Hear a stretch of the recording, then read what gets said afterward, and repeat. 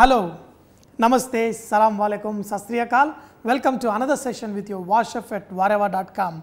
You know, we all love to eat different kind of things, especially with our breakfast items like appam, dosa and all that. Today I am going to show you egg curry, which is slightly yellowish in color but goes excellent. You can try this with dosa, appam, even with idli. I really enjoy. So first I have got couple of ingredients which I am going to dry roast them.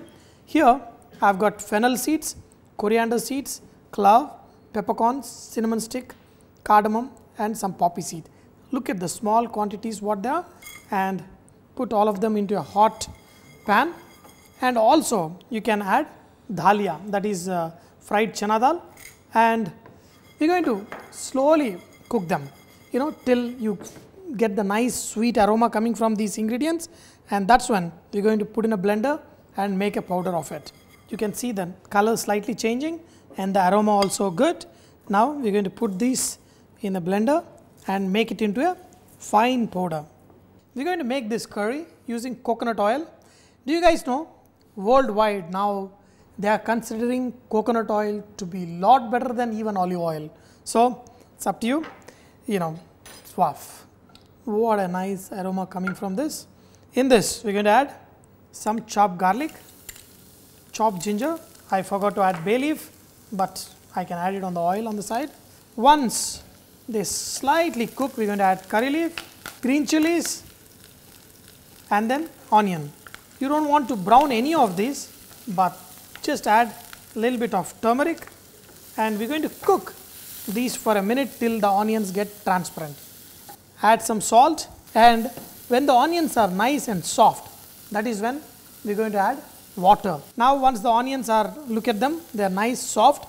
In this add water, put the lid on and let it come to a nice boil. Now look at this, all this mixture is come to a nice boil.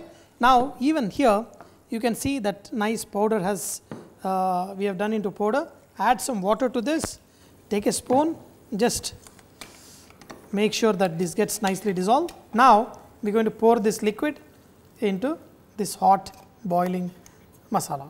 That's it, and we are going to let this become a nice gravy. Now you know the gravy is slightly thickening. This is the time you add some chopped tomato, and we are going to let this cook for another 2 minutes. Once the tomatoes also get slightly cooked, we are going to add the eggs, okay, just boiled eggs into this, and just we are going to put in this for a minute, and that's enough. So just we are going to squeeze in some lime juice, that's good, and also some chopped coriander, and this is to be enjoyed with dosa, appam or anything, and it will taste good. We are going to put the lid on and switch off the flame and enjoy it while it is still hot. You can even enjoy this with dosa, appam, even with paratha, but even with rice you can thoroughly enjoy. Aha!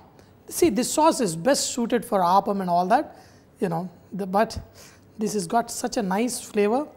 Just pour in the gravy onto the rice, and wow, look at this. Huh.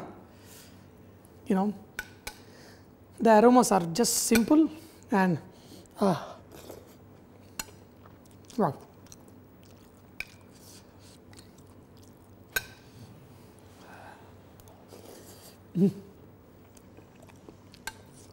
Dear friends, I hope you enjoyed this very simple egg curry, but do not forget, VahRehVah is all about inspiring others to cook.